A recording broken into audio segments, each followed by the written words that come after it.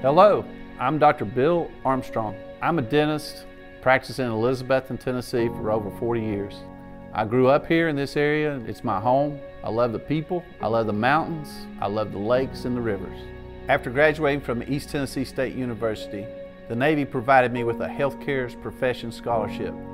I then entered the United States Navy, was stationed at the Marine Corps Air Station, Beaufort, South Carolina.